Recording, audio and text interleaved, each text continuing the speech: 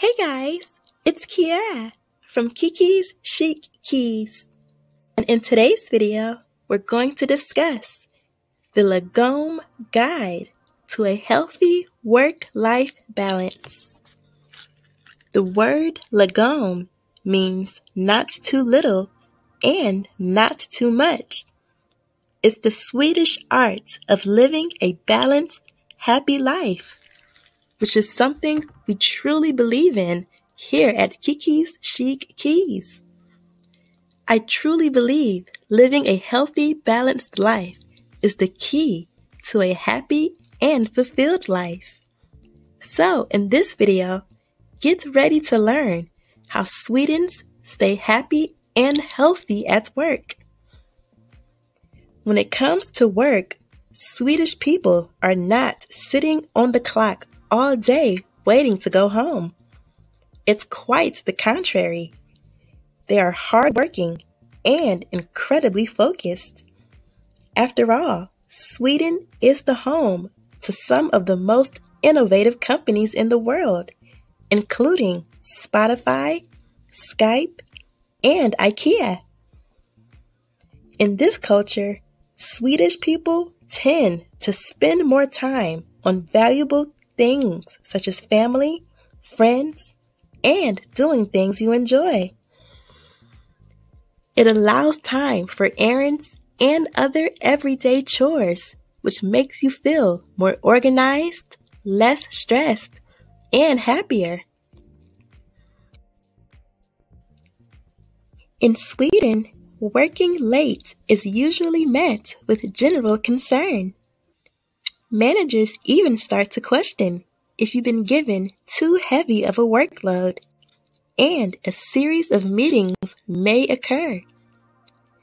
It's safe to say, in Sweden, reducing your working hours can boost productivity. Now, let's take a deeper look into the Swedish people and their Lagom way of working. The general working day usually starts at 8 a.m., with school starting at 8:15. The Swedish people find that waking up earlier can give more of a creative and productive day. They are not alone in this thinking, as many people wake up early as well. Many successful people, such as the CEO of Apple, Tim Cook, who famously wakes up at 3:45 a.m. to get a head start on emails.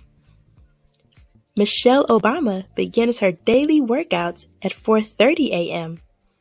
And former Xerox CEO Ursula Burns rises at 5:15 a.m.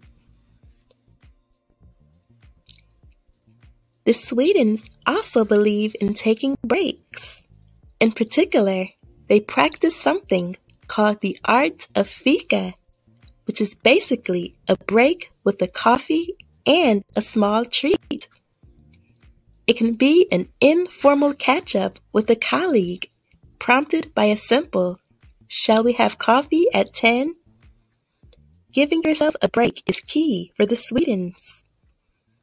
Taking the time to indulge in a sweet treat or a coffee can give you a nice break throughout your workday.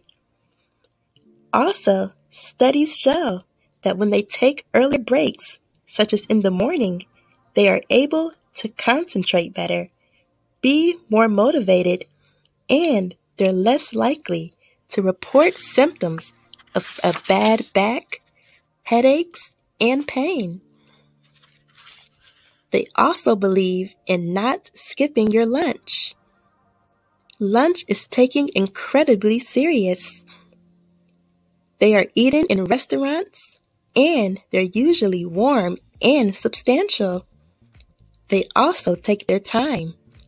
Taking a proper lunch break has been found to have numerous positive effects, such as boosting productivity, creativity, energy, concentration, and alertness in the afternoon. Plus, it helps them connect with people around them.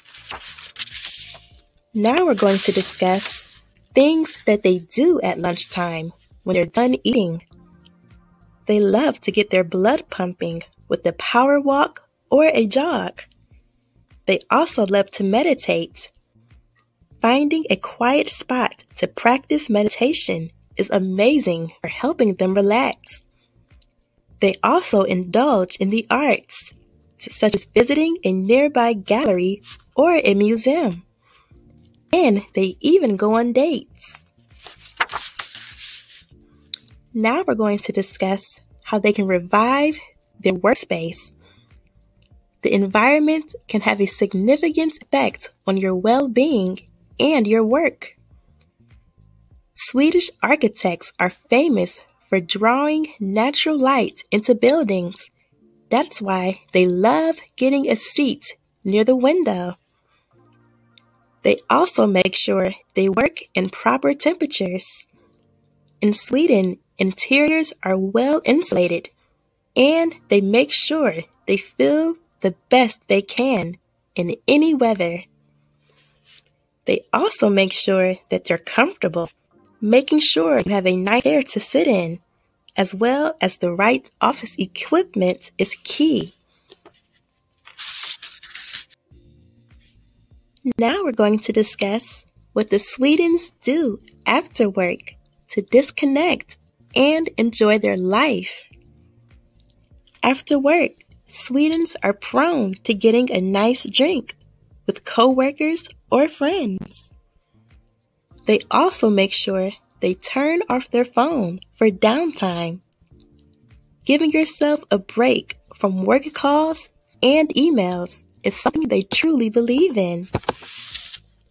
They also practice annual leave. If there's something that the Swedish take serious, it's annual leave. Anyone who works with a client in Sweden will know. And there you have it. This is the Lagom guide to a Swedish work-life balance. How the Swedish practice a balanced, happy life and incorporates that in their work and their life. Hopefully, you were able to grab some key tips in this video and apply them to your own work-life balance. Remember to like, comment, and subscribe for more content. Have a great day, and I'll